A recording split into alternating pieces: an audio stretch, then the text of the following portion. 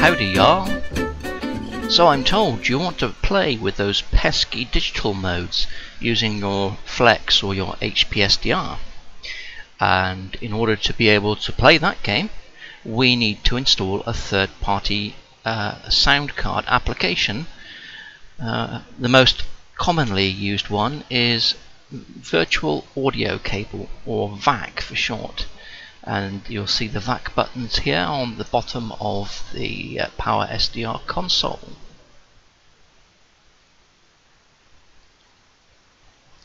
So let's dive right in and set up our virtual audio cable. The first thing we need to do is obtain our virtual audio cable.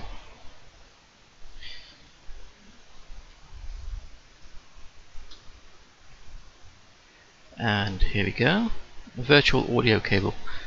This program is shareware, it is not free. It's relatively inexpensive.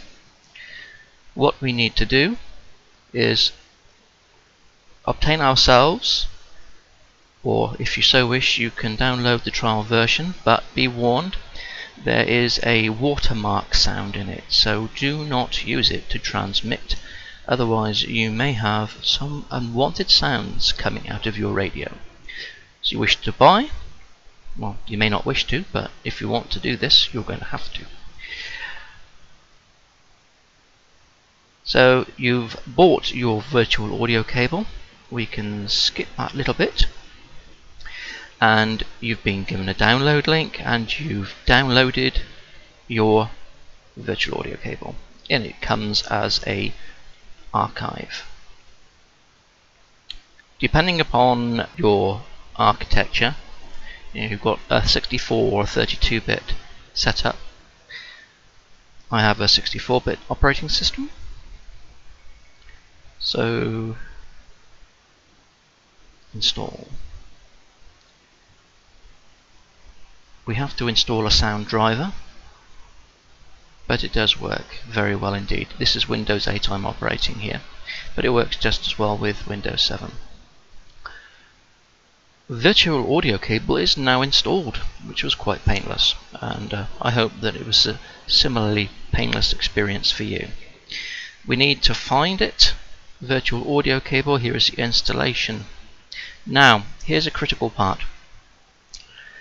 Depending upon the permissions that you've got set up on your computer, double-clicking on virtual audio cable's control panel may or may not result in the desired effect. So what we need to do, and it's entirely up to you, you can either run as administrator manually each time, or from my perspective, I rather like to have these things sorted out for me so I don't have to think. So there we go. So we need to start our virtual audio cable, which we need to do from the control panel. This is our opening form. There are a number of parameters which need to be set. Now, being that this is SDR, there's a very good chance at some point or another we'll be invoking possibly a second receiver. So I recommend we set a total of 4 cables, 2 for RX2 in and out, 2 for RX1 in and out. They don't take much in the way of resources. The next thing we need to do is to individually set the parameters for each one of these 4 cables to settings which are appropriate for what we are doing, i.e. SDR.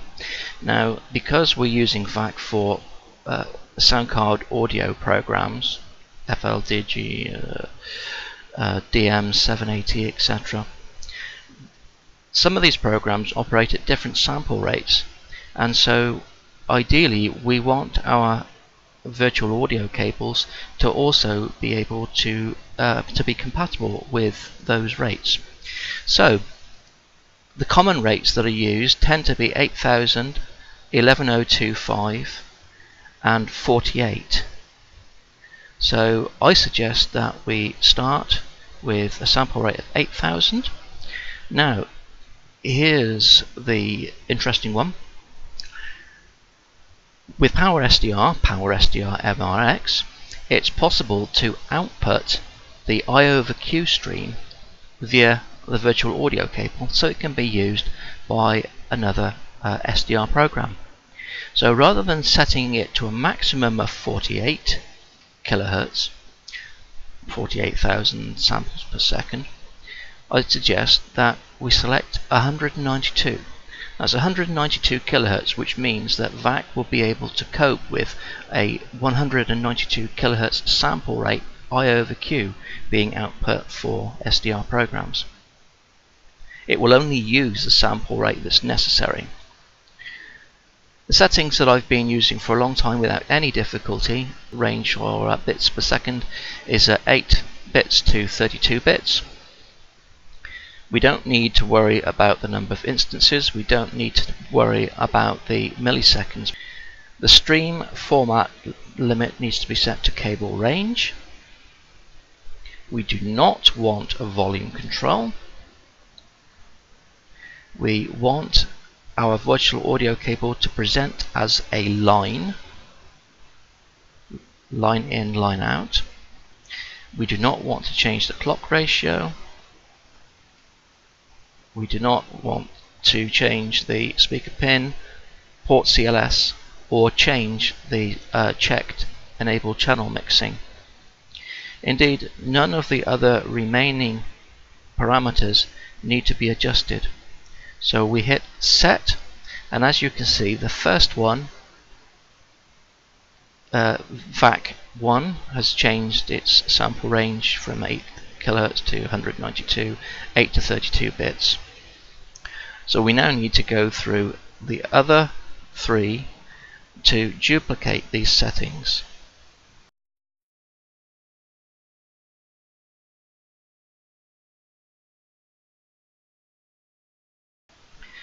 And that, my friends, is it for setting up virtual audio cable as far as the control panel for VAC is concerned.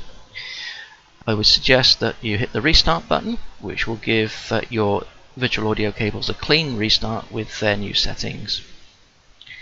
And then we can exit. The next thing we need to do is to open up our PowerSDR and adjust the VAC settings in that. Now, if PowerSDR was running while you installed the virtual audio cables, it will not know that they are there. So it's imperative at this point that you restart PowerSDR.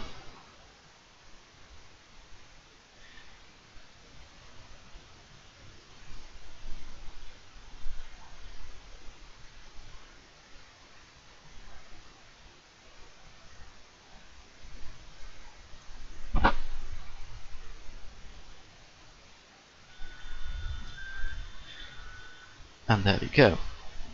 Right. So we need to look at setup, we need to look at audio, and we need to look at VAC. And we need to set up VAC 1 and VAC 2. Now, I've already been through this briefly in the video for demonstrating for setting up PowerSDR for the first time, but being that we're dealing with VAC, it won't hurt to cover this particular element again, being that it's relevant. So,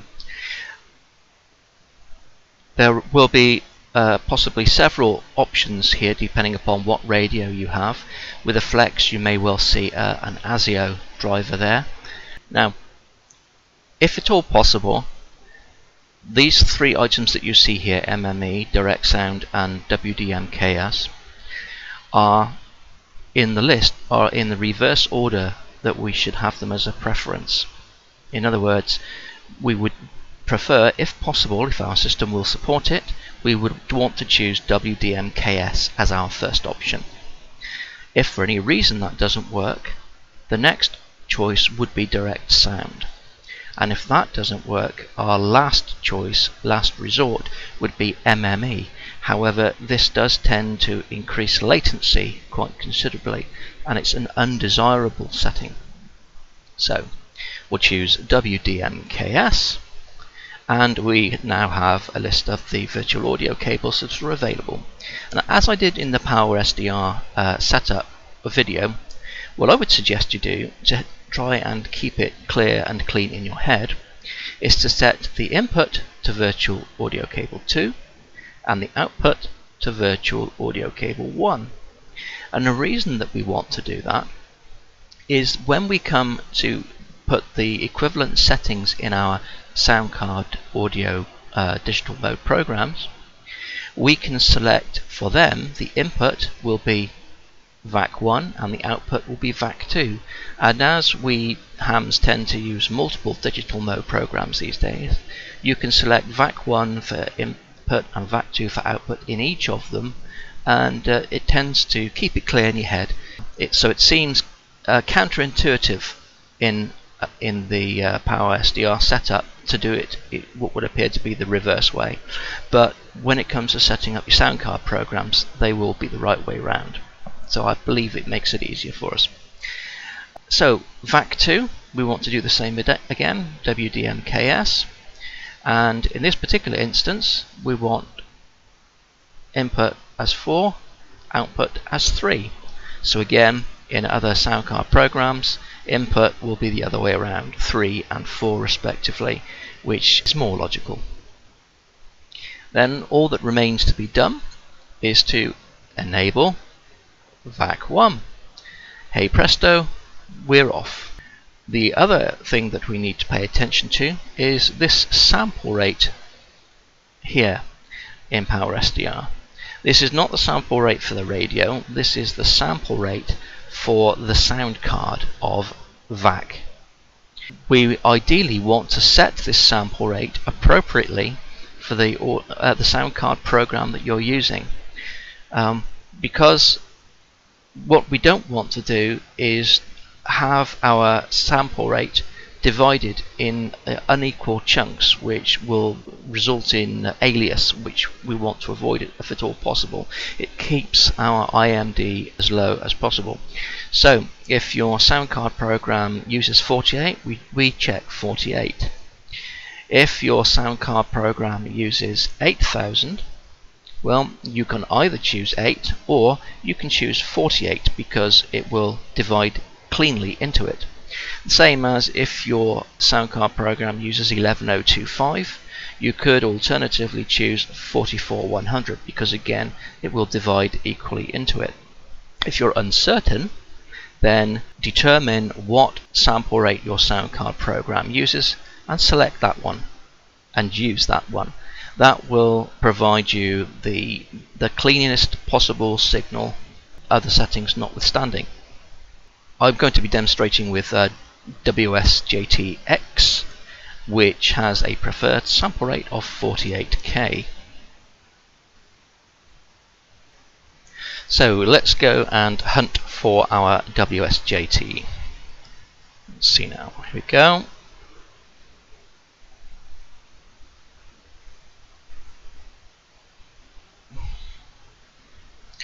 So here is our WSJT. Please ignore the third-party applications attached to it. These just happen to be extremely useful helpers. For our sound card program, we need to go to its configuration, wherever that may be, and we need to select our audio in and our audio out.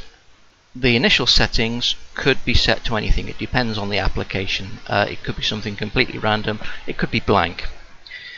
Here again we will see a selection of different formats available: MME, DirectX, WSJT, and WDMKS. And as I say, as per the setting up of PowerSDR, we need these are also, if you like, again in reverse order of preference. So if possible, we want to try it with WDMKS. So I'm going to select virtual audio cable 1, VAC 1, for the input and VAC2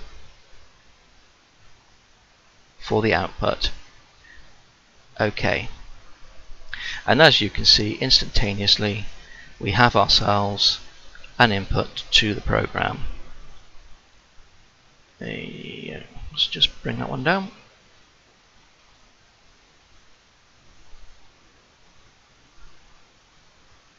And hey presto, as you can see, we've now got ourselves a nicely moving graph demonstrating that we have ourselves an input.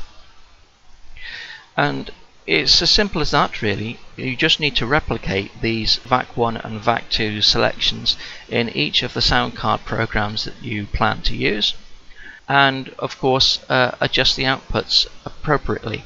Now this is the other important thing that we need to consider. With VAC we have an RX gain and a TX gain. The RX gain, I'll just slide this one over here a little bit more. There we go. The RX gain will adjust the output from PowerSDR to the input of your sound card program. So if I reduce it, as you can see, the value on this meter has now disappeared completely. And if I take it too far the other way, of course it will max out, which is undesirable. What you need to set this RX gain value to will be determined by the sound card program that you use. Historically, I found with the Flex that I used to have to set it at -15 so that I could use either WSJT or DM780 from Ham Radio Deluxe. The TX gain is really critical, because if you have this set too low, excuse me, you'll have no output.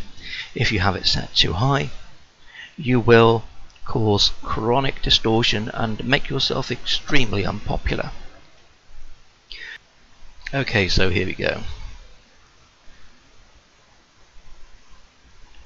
Select the correct one, and as you can see, we have an output from WSJT into our sound card program, and with VAC set at -1, our ALC is at -1 dB. In the digital domain, we must never ever exceed 0 dB, so therefore it is always desirable to try and keep this low. If you keep it well below 0, you'll guarantee your IMD will be the cleanest that it can conceivably be, depending upon the circumstances.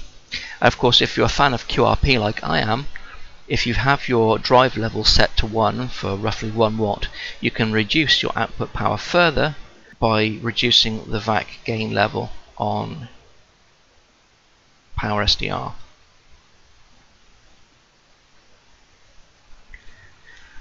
Well, I think that pretty much covers the use of VAC for setting up VAC and use with PowerSDR for digital mode programs. So I hope this has been useful. 73s, and catch you next time on whatever video I make next. Bye bye for now.